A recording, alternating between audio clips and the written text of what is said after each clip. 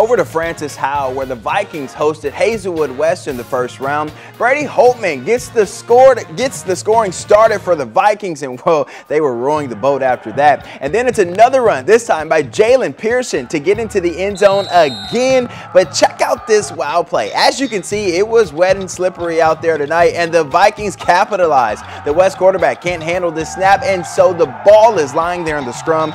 Evan Pewarski says, "I'll take that all the way for the score," as Howell wins big 49-0.